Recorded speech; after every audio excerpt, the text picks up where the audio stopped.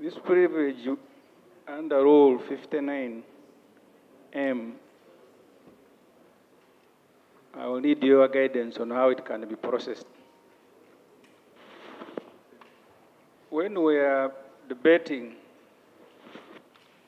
a statement on school fees, I did raise issues, I don't have to repeat them, but particularly about Kanyareru Primary School and other schools operated by the President. The presiding officer asked me to present evidence. I reached out to him on the following day, but I was surprised that as I was assembling evidence, my submission was expunged. And not only was it expunged, but one of the colleagues who raised the point of order was on Twitter celebrating, actually accusing me of bigotry.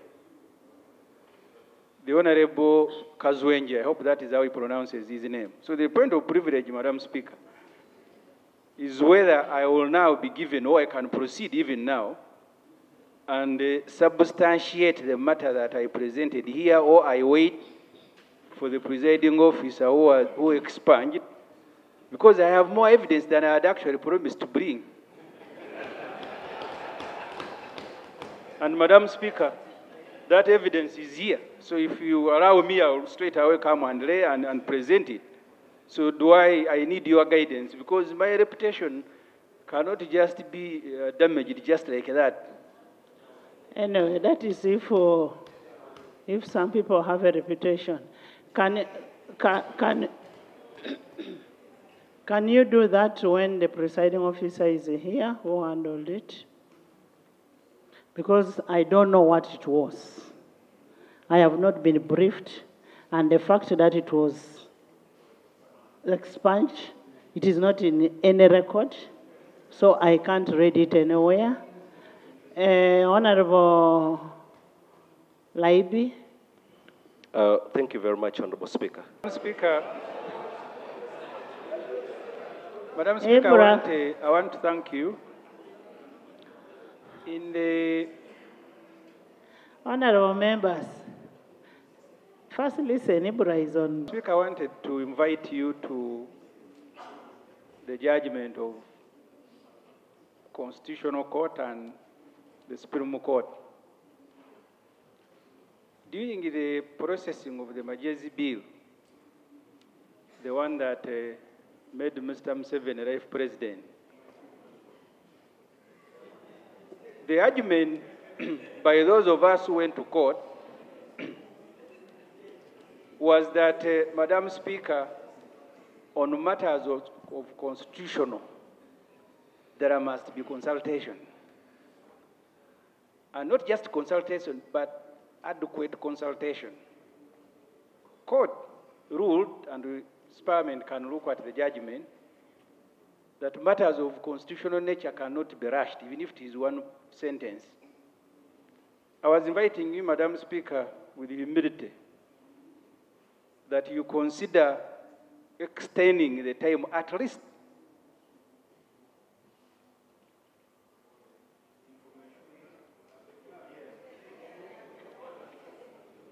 Are you done? I was inviting you, Madam Speaker.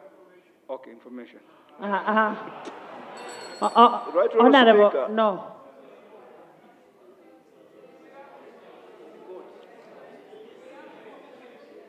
Yes. Can I conclude, Madam Speaker? Can you conclude?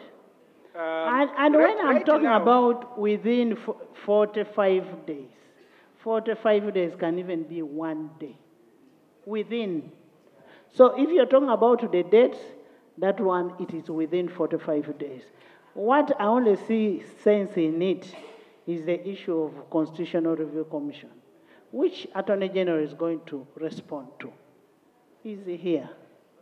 You can allow me, Madam Speaker, to conclude. The Attorney General can aggregate these issues and answer them. I haven't looked at all the issues challenging the passage of the end homosexuality. But I have heard those who went to court are even questioning the time within which it was passed.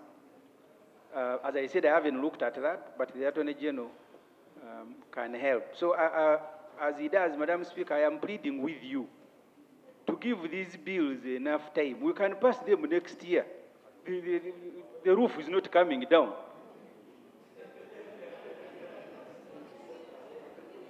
The levels of trust between the executive and Parliament. I have listened variously to the passionate submissions by the Honourable Opendi over her desire to submit and have space for a constitutional amendment. If you look at the constitutional amendment bill and the memorandum attendant to it, it speaks to the intentions of amending particular legislations that have roots from the Constitution. And if you go constitutional strictly, I'm very sure the Land Attorney General would agree with me that these constitutional amendments actually shake the core of the form of governance, which is decentralization. They actually go to the core of the form of government.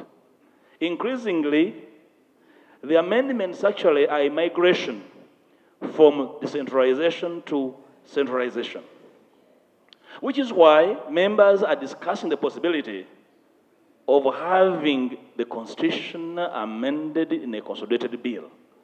And now that we have accepted to go piecemeal, no, I'm submitting from what the Right Honourable Speaker has guided the House about. And at the end of the day, probably a question will be put. Will the Honourable, the Land Attorney General, give this House an indication of the intentions of government in the interim by bringing this particularly, and then what became of the plethora of promises for wide-ranging constitutional amendments via a constitutional commission? Because what the Honourable Asuman was talking about is very clear. Is government intended and intentioned on causing serious amendments to overhaul the Constitution, to accommodate the wide-ranging changes in the country, in the economy, in the form of governance? Because these piecemeal amendments, for me, are shaking the form of government, with the decentralization, Right Honourable Speaker, and I'm very sure implementation will be somehow problematic. Right Honourable Speaker. Thank you. On constitutional is on merging equal opportunity commission and human rights commission. Thank you. And what is said that because they perform the same jobs, so it is a duplication. Thank you, Right Honourable Speaker. If you look at what is in the amendment, the object of the bill. Thank you, Right Honourable Speaker. In that case, it doesn't stop the Minister for Justice and Constitutional Affairs from bringing a comprehensive amendment later, while it also doesn't stop us from proceeding with this one. Right Honourable Speaker, the reason I'm saying this, yesterday, all these members, we received messages from people, anonymous people in this country, telling us to reject this constitutional amendment. No wonder we are having this kind of discussion. It is because somebody, yes, we sent messages to all of us. However, Right Honourable Speaker, I can read for them for you. However, Right Honourable Speaker, on the question of timing, it is right. Honourable members, can you sit? Honourable members, can you sit? Honourable members, honourable members,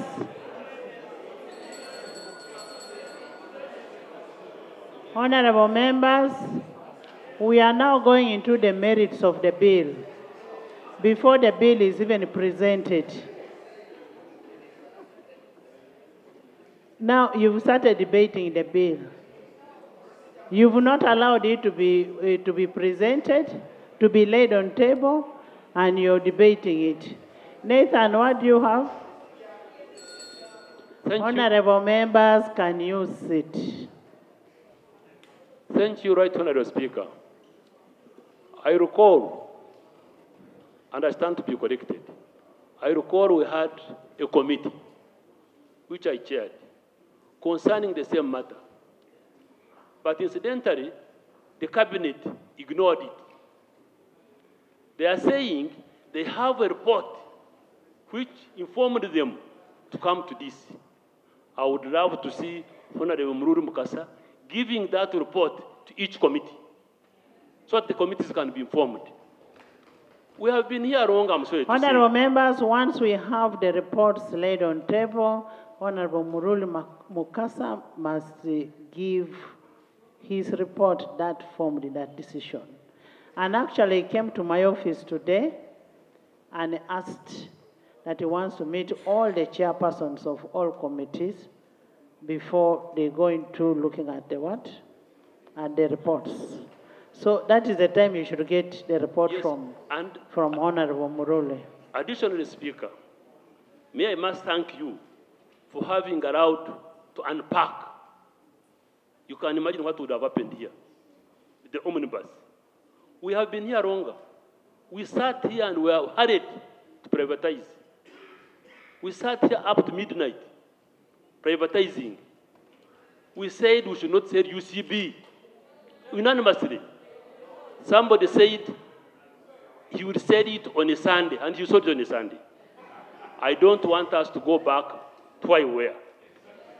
Some of you, when we are sleeping, some of us don't sleep. We think about this nation.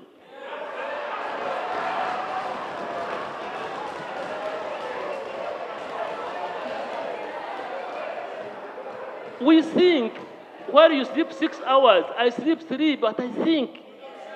So what I am saying is, I don't want us to be driven to come to a stage now where we are going, we want another UCB. We want Uganda Airlines, Uganda Railways. You sold them when we were here. So, Madam Speaker, I appeal to ministers who are really colleagues I respect, because Honorable Mururu Mukasa, I was with you here. And Mr. Honorable Time was here.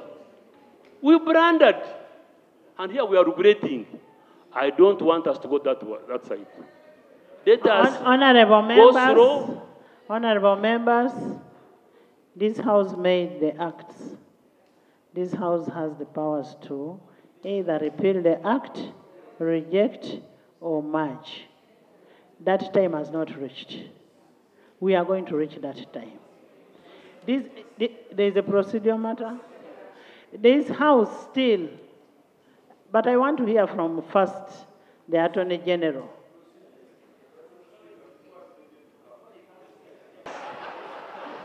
Let these members be given ample time to go through these, consult widely. By the time we come here, we are unanimous. Otherwise... So had we said we are not going to consult? No, Madam. No, I am asking you, Nathan. I am trying to say, for example, if you had not unpacked, what would have happened here? Honorable Mururu Mukasa was rushing to have this bill gone. We would want to see our workers who are laid off. Are they paid? Will they be paid? Is the money catered for? So many things have to be considered. Madam, this is not something simple. We are trying to look at these things, but I can say we need to go slow and in phases so that we can have this country moving forward. I thank you. There is a procedural matter here. Thank you, Right Honourable Speaker. About what you don't know, what you have not received. Instead of receiving the bills first, then you either accept or reject your... Right Honourable Speaker, we appreciate the situation in the House today. But, Right Honourable Speaker, you agree with us and with me that the promises of government, once not respected, they will cause suspicion from the people of Uganda. And this being a platform of the people of Uganda have rights to raise concerns from the previous promises if they were promising to have the constitutional amendment done in a manner that is acceptable, that is consultative, then this is really reneging on our promises. Madam Speaker, this country, some of the people, is a dining table, but some of us is our motherland. We have to make sure we tell these people that we are all in consonance to protect the interests of Ugandans. When we rush because we want to appease, there is one professor, one philosopher who said, the triumph of the evil, the only triumph of evil is when good men sit down and do nothing. Madam Speaker, you are one of the people in Uganda that have stood up to defend the people of Uganda. Thank you, Right Honourable Speaker. Right Honourable Speaker, the sentiments in the House, in my view, I construct them twofold. One, there are entities that we shall need to merge because we have duplicated roles along the way. There are entities that we want to give a second thought about because of their critical nature and everything therein. So members are not saying this or the other, but one, they're saying, can we have adequate time to exhaust all of these issues? That's number one. Number two, what would like to hear from government, and it's good the Attorney General is coming, hopefully he will commit, want something comprehensive so that we deal not with these issues piecemeal. Because once we handle them piecemeal, it becomes problematic. Can we have commitment on when they can have something comprehensive that we get to discuss generally, and then we determine how we move. But this piecemeal, this, the other, and so on, it's not very smooth, Right Honourable Speaker. So you're saying, Lob, you're saying that the merging of equal opportunities and human rights should not be done before we have comprehensive one? Or now you're shouting, oh, you handle this and he makes a commitment that we are going to bring a comprehensive. Right Honourable Speaker. I like you guys for making noise. I know some of you know where National Theatre is. This is a house for intellectual debate. Let's debate and agree. Right Honourable Speaker, I don't intend in any way to usurp your duty, but the eyes seem to have had it. Not the eyes, I'm talking but, to the lobe. Like I said, Right Honourable Speaker, the sentiment is we get to deal with this comprehensively. I think it does not do any harm once we handle it comprehensively. Let government commit. When are you bringing this comprehensively? And then we deal with it. Attorney General. Mine is also a procedure. Mine is a procedure. Attorney General is also. Madam Speaker, I wanted to draw your attention to Rule 128, which you can read together with Rule 121 and also Rule 25.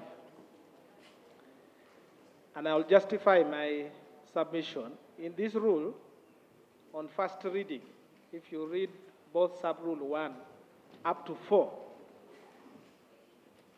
my literal interpretation is that once a bill has been placed on the order paper and called, it must be read for the first reading. And any other discussion will come thereafter, including the committee returning the bill, rejecting it, or advising it to be modified either way. That is my interpretation. When you look at Rule 25, in determining order of business, you are required also to give priority to the government business. But after that, you are required to give directions on how other members that had queued up behind the government, their business can be handled. And my understanding is, Madam Speaker, when this rule is commanding that the bill should be read and we must accept it. This House cannot refuse to entertain any matter brought by government. And then after we can make a decision on it. Either way, either accept or reject. So the procedural I wish everybody would be thinking like Honorable Dur. So, Madam Speaker, the procedural matter is that, one, let's receive the bill as the rules provide. As the rules command, not even provide command, and then you guide the members who have queued, like the Honorable Sarah and the rest, with their private, how to proceed with the guidance from the Attorney General. To go to the committees. But before we do that, we want a commitment from you on the review commission. Thank you very much, Constitutional Review Commission. Right Honorable Speaker. Right Honorable Speaker, I can report, without any fear of contradiction, that my colleague, the Honorable Minister of Justice, has collected, to date, I think, 73 proposals for amendment. I can also report that he has instructed the Law Reform Commission to collect them and look at their effect on the various other parts of the Constitution. Right Honorable Speaker and Honorable colleagues, that process is ongoing. It's ongoing right now, and I know even Honorable Mao met some members of Parliament last week who were there discussing some of the constitutional amendments, and I know he has continued to meet several others. So, Right Honorable Speaker, what I can confirm is that the process is being undertaken, and we shall come back to the House at the earliest to report on the same. Thank you.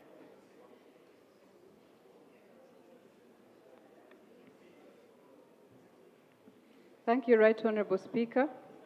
Ssemujju is saying procedure. You're just admiring Charity. You say it.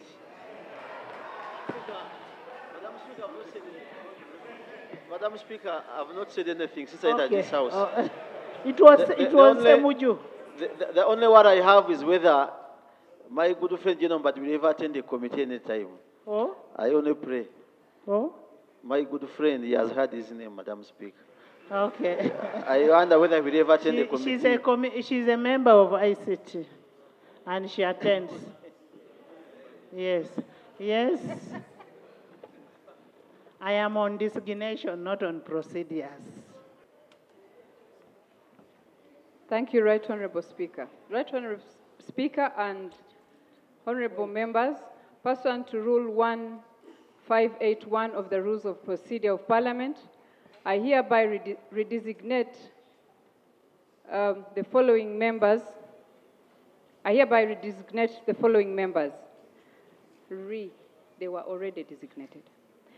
Honorable Lieutenant General James Mugira, from the Committee on National Economy to the Standing Committee of Public Accounts, Commissions, Statutory Authorities, and State Enterprises.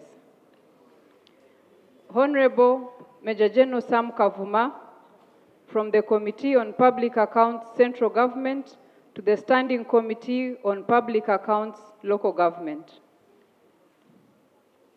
Honorable Major General Henry Masiko, from the Committee on Public Accounts, Local Government to the Standing Committee on National Economy.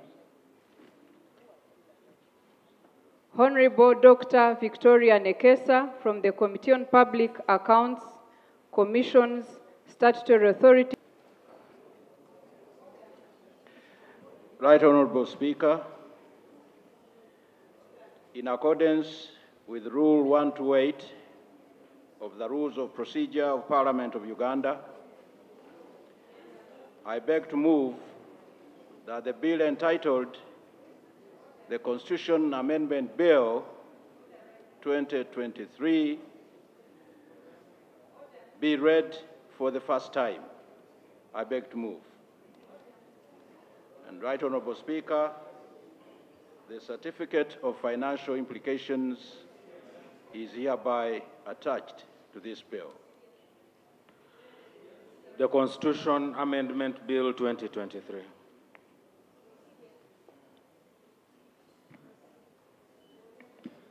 Item 4.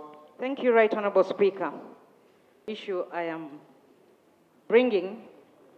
This is a bill, the Constitution Amendment Act 2023, And Right Honourable Speaker, ideally we have a Minister of Justice and Constitutional Affairs, but it is the Minister of Public Service that is bringing this constitutional amendment.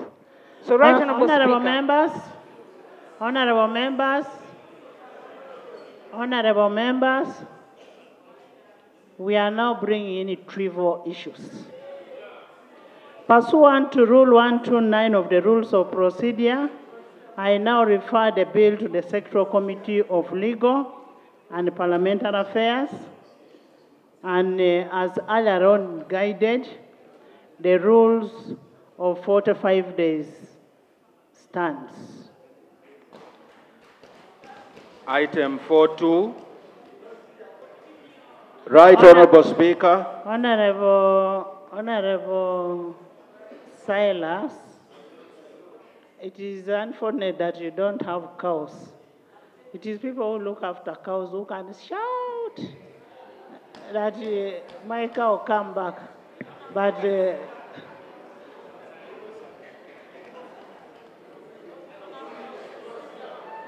Right Honourable Speaker, in accordance with Rule 128 of the Rules of Procedure of Parliament of Uganda, I beg to move that the bill entitled the Arbitration and Conciliation Amendment Bill 2024 be read for the first time. I beg to move. the bill is referred to the Committee of Legal and Parliamentary Affairs and should be reported back according to the rules. Item for always giving equal opportunities as per the Constitution of the Republic of Uganda. I have been processing a bill as a private member, the National Legal Aid Bill. Right Honourable Speaker, this bill was referred to the committee, the very committee that you have referred to bills to. And 30 days was given. I beg that you allow me to finish this submission. I've referred to 3, not 2. Yes. And now, the committee seems to be overloaded. They failed to bring my work for more than 8 months, but we are giving them more work. Is it procedurally proper that you first ask the chairperson of the committee to come and explain, because I represent the people of Uganda, what has gone wrong? Have we decided to go selective in the processing of bills in the House? I feel frustrated. Right Honourable Speaker, can the committee come live and be live and talk the truth? Honourable Silas, I appreciate your frustration, and we are with you. But can we also hear from the chair first? Maybe the chair came and asked for an extension or whichever. Chair, because I remember at one time they came and sought for an extension. Was the seconder to that bill. The challenge has come from the learned Attorney General. In fact, it's the office of the learned Attorney General that has been opposed to our bill, creating all forms of obstacles. Even when we came here, it is the Attorney General that raised all sorts of technicalities, denying the people of Uganda the benefit of a very good bill called legal aid. So, Right Honourable Speaker, the Attorney General evidently is not in favor of legal aid. If the meeting is to happen, Right Honourable Speaker, that meeting should be chaired by another office, not the office of the Attorney General, because they've been opposed to this bill. That's why it was given to the committee. Honourable members, Honourable Duru is about to stand up to say you're discussing a bill within another bill. So let's move on with the bills that are on the floor first. Education and sports.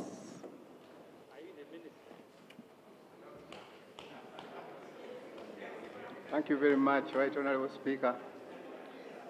Right Honourable Speaker, in accordance with the Rule 128 of the Rules of Procedure of this Parliament, I beg to move that the bill entitled the Rationalization of Government Agencies, Education Sector Amendment Bill 2024 be read for the first time. Can you lay for us the bills one by one? I want amendment of Higher Education Students Finance Act 2014, Act 2 of 2014. Lay that one first. It is, everything is in here, Madam Speaker. Okay, read them one by one. Madam Speaker.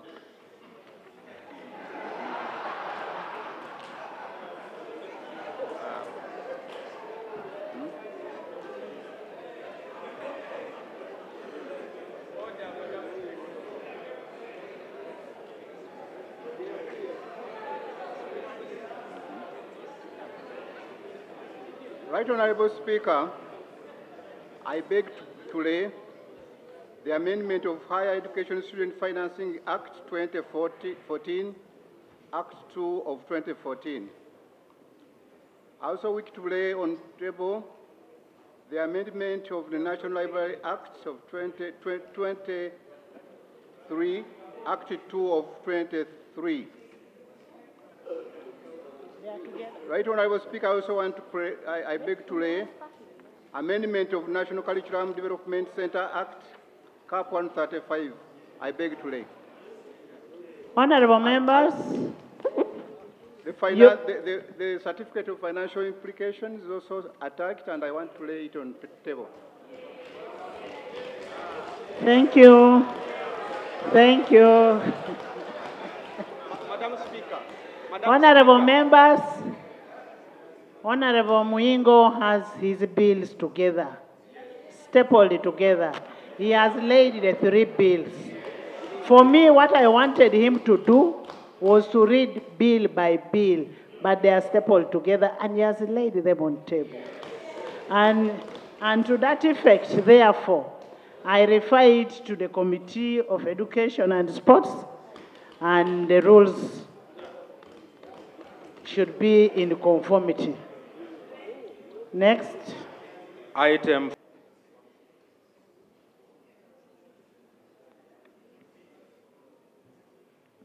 Thank you, Right Honorable Speaker. So who is saying procedure? You're just admiring charity. You say it.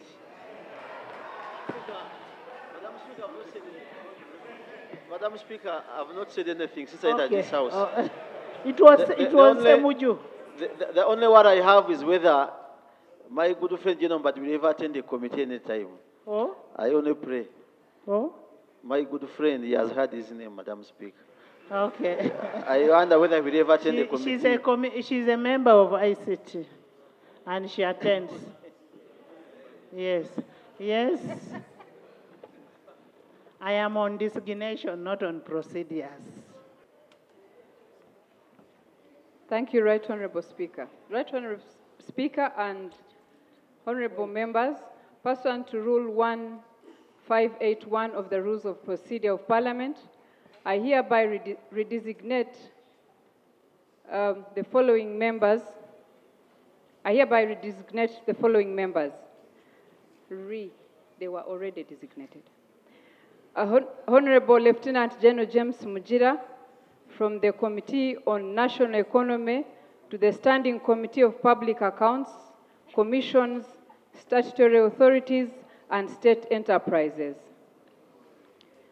Honorable Major General Sam Kavuma, from the Committee on Public Accounts, Central Government to the Standing Committee on Public Accounts, Local Government.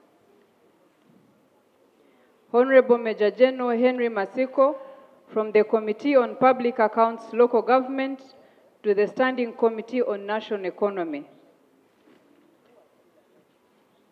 Honorable Dr. Victoria Nekesa, from the Committee on Public Accounts, Commissions, Statutory Authorities, and State Enterprises to the Standing Committee on Public Accounts, Local Government. I beg to designate Right Honorable Thank Speaker. you, thank you. Can we have independence? Independence.